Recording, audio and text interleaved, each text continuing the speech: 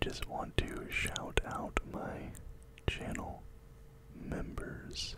So thank you to Josh, Cameron, Blunt Too Heavy, Isaiah Robeson, Tristan Hoffman, Jaeger Bomb Legend, Noble Bulls, James Isn't Real, Andrew Peacock, Andreas Anderson, and Micah Carter. Thank you for your continued support.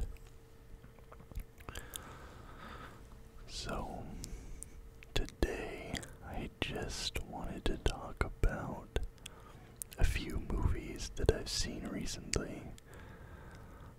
Most of these are fairly recent films. These aren't anything that's necessarily in theaters.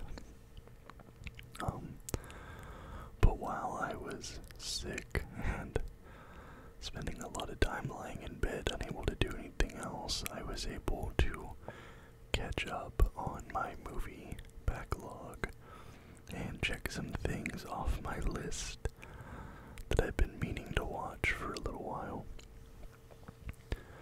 So I just wanted to talk about them a little bit here today. As usual with all my movie reviews, these are not spoiler-free reviews. I'm going to be talking about plot points, things like that. Just kind of stream of consciousness. The first movie I want to talk about is Perfect Days. I think this came out last year. This is a movie that had a huge positive reaction to it. And after watching it, I can see why. For me personally, this is a 5-star movie, 5 out of 5. And I just love the vibe and the atmosphere of this movie. So this is directed by Wim Wenders, and it's the first movie that he's done since 2017. And his first notable movie since probably the 90s, since, you know, the 2000s has kind of been full of unremarkable films for Wim Wenders. But I think this movie, because I think the Japanese government played a part in getting this made. I think this movie was kind of a tool to promote tourism, or to promote like a sort of Japanese way of life a little bit. And it is a very effective propaganda piece, if you want to be dramatic about it. Your main character is Hirayama, played by Koji Yakusho, and the film just follows him in his day-to-day life, cleaning Japanese public toilets. And they go to some of the iconic, if you can say iconic, public toilets around the Tokyo area that are kind of famous, like the one with the translucent glass, and, you know, just sort of the ones that are picturesque in a way. But it's, you know, you're following him, his day-to-day life. He wakes up in the morning, he goes to work, he cleans the toilets, he has his lunch in the park near the shrine. He has this film camera, and he takes pictures of trees and nature and things like that. He goes to this restaurant after work, watches baseball, has the same meal, the same drink, right? So it's kind of just this, like I said, this whole movie is just about vibes and atmosphere. And what I like about this movie is that different people can interpret the movie different ways, and I don't necessarily think either interpretation is wrong. Some people interpret it to be a very sad story about a guy who lives a very monotonous, dull life. He doesn't have a lot of money. He's just sort of going through the doldrums of day-to-day life. And then some people find a sort of a pleasant simplicity in that. Yes, he is poor and he's cleaning toilets, but he isn't like an extremely stressed out salary man. He isn't dealing with some of these other negatives of modern society. And like I said, I think that the way this movie can be interpreted either way is very cool, because you take away from this movie whatever you want to. And I love the contrast between Hirayama and Takashi. Takashi was kind of like his apprentice or a younger employee. And you see Takashi is very wrapped up in the trappings of modern society. There's this girl he really likes, but he's like, oh, I need to get a lot more money to impress her. I need to be doing this. I need to be doing so much more. Do more, kind of the rat race aspect. Whereas Hirayama is just completely separated from that. And then we see that even more later in the movie. Nico, his niece, comes, and he's spending time with his niece, and you see, like, he's really enjoying spending time with her. Then her mother, his sister, comes and gets her, and she's driving a fancy car. She's dressed nice. So you're kind of seeing that contrast between their ways of life and things like that. Like I said, it's a very beautiful, atmospheric movie. I really enjoyed it. I found it quite moving. I thought it was very poignant. I got a positive message out of the film. Another foreign film, but this time by way of South Korea. This one's a little bit older. I think this came out in 2016 or 2017, and that is The Wailing. Now, I had heard really good things about this movie. A lot of people saying it's like one of the best horror films of the 2010s onward. Me personally, I'm a big fan of the horror genre, but a lot of modern horror films I just don't really like. I don't like the jump scares. I don't like the Conjuring movies, Annabelle, things like that. Doesn't really do anything for me. But this movie, The Wailing, this is a very good Korean horror film. Extremely atmospheric, very haunting. Personally, I give this 4 stars out of 5.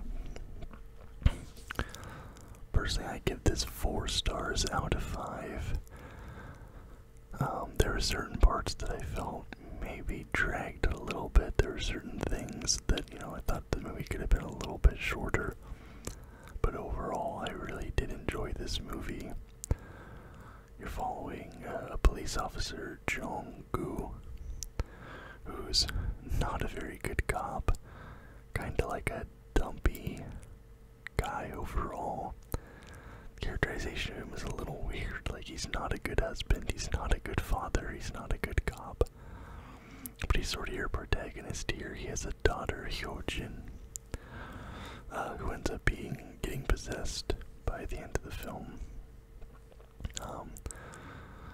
The whole thing is like this Japanese man comes to the village, and like, if you know anything about the history of South Korea and Japan and like the tension, the racism, all the baggage that comes with that, and then people start getting sick and possessed, so like there's an aspect of it where you're like, oh, is this like a metaphor for racism, and like these people are all assuming it's him, but actually it's not.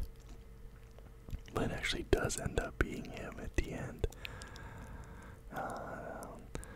And there's like this thing with this priest or monk. I'm pretty sure it's a Buddhist monk. I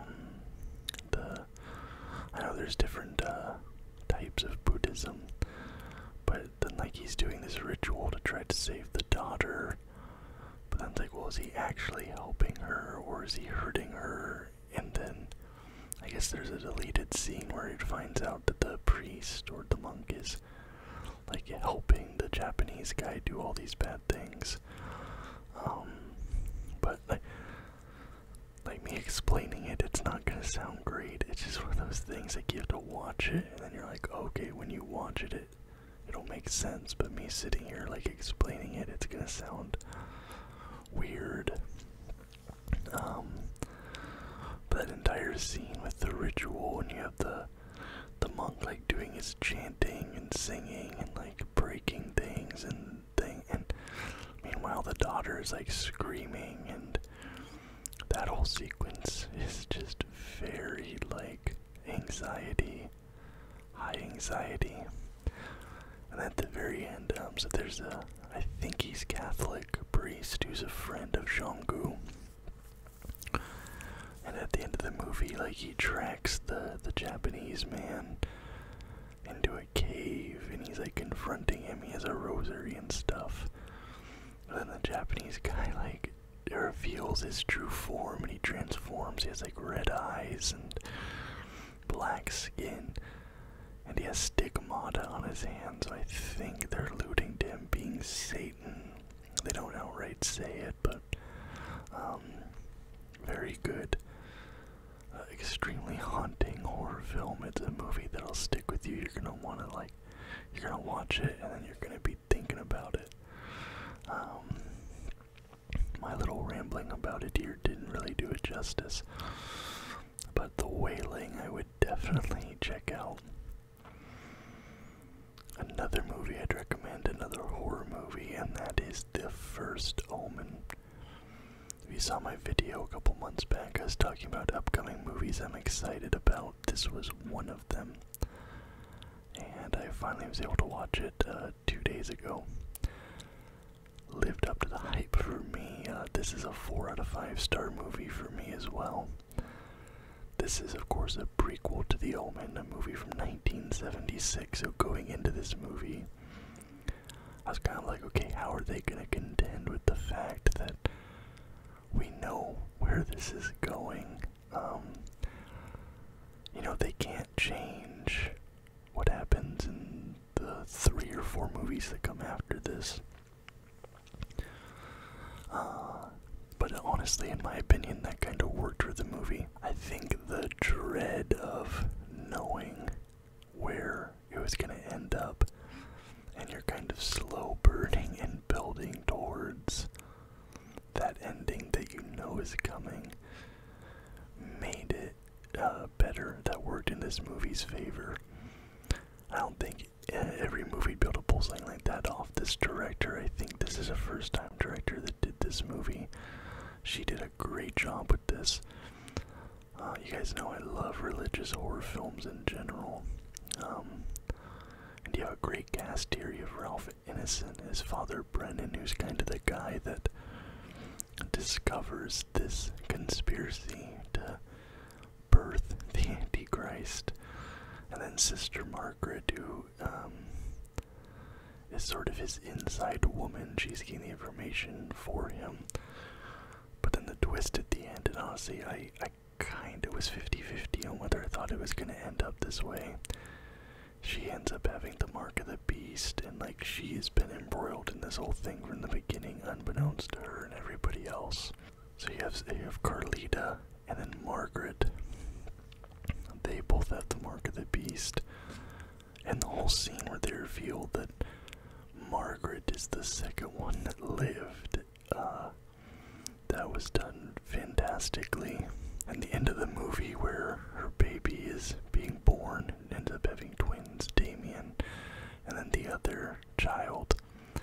Because I think the daughter, the female, the sister of Damien, I think that's from The Exorcist 4, because Damien is killed in 3. But I think they still want to do one more movie. So they did one with a female Antichrist, and so I think that's how they worked this in. But, yeah, the first Omen lived up to all my expectations, the way they played on the horror elements. They show you just enough to be scary, but it wasn't like a gore fest or anything like that. They were very subtle with what they did show. They could have, it would have been easy for them to kind of overdo it here and give you everything you want and more, but they were restrained, which I think works in the favor of this movie. And just made it all the scarier. I think this movie's like out on Netflix now already, at least here in Australia. But if you haven't seen the first Omen yet, I definitely recommend it. Now the final movie I want to talk about is Blackberry,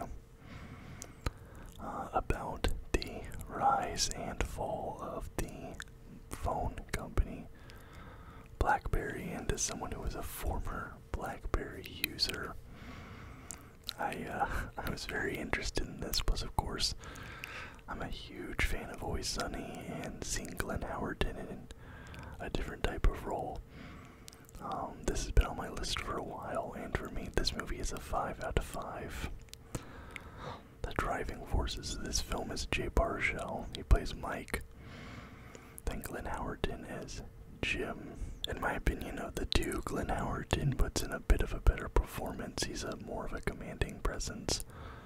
And in the latter third or so of this movie, he has a lot less screen time than he does in the first 2/3. In my opinion, the movie suffers a little bit for that.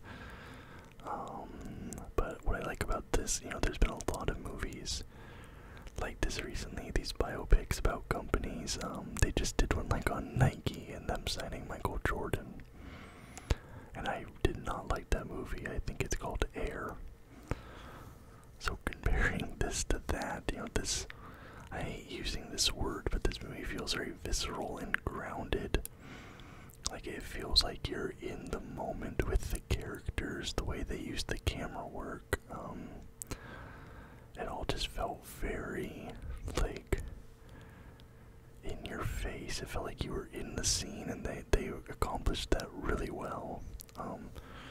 Really great directing in this, and great production design to achieve that. And what I loved about, like, you're seeing the way these characters change, mainly Mike. He starts off very meek, not really able to stand up to Jim, very focused on the product and his integrity. And then you see, as the years go by, he becomes a little bit more of that corporate CEO type. In the end, he ends up stabbing Jim in the back to save his own skin, showing how much he's changed. However, he's also sold out his principles the whole movie. He's like, no, we're not going to outsource. We're going to do it in-house. We're going to do it properly. At the end of the movie, because they're facing the pressure from Apple launching the iPhone, he sells out his principles. They ship their production to China, and there goes the downfall of BlackBerry. So, I loved that character development, seeing basically this, who you sympathize with as a good guy, a principled man, seeing his downfall, and because of him compromising his morals, the failure of his company as well. And I love this movie. Shows the speed of advancement, how fast circumstances can change. One day BlackBerry they're the big fish. They are the defining product in their market, and the next day they're dead in the water. Also, I loved the frequent NHL references in this, which I didn't realize that was a real thing. The guy Glenn Howerton was Drang bought or was attempting to buy the Pittsburgh Penguins, and I believe later the Nashville Predators, and he wanted to move them to Hamilton, I believe, Ontario.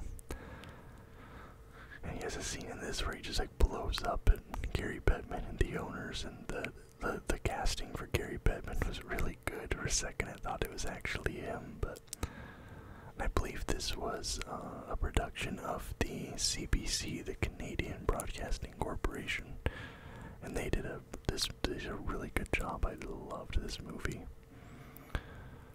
So yeah, kind of a short video, but just 4 movies I watched recently and really enjoyed. Perfect Days, The Wailing, The First Omen, and Blackberry. If you've been looking for something to watch, something to add on to your ever-growing watch list, I would recommend any of these 4 films.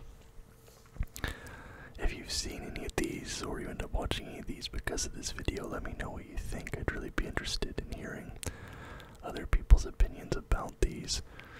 If you liked the video, please leave a thumbs up and subscribe to the channel for more content just like this almost every single day. Until next time, guys.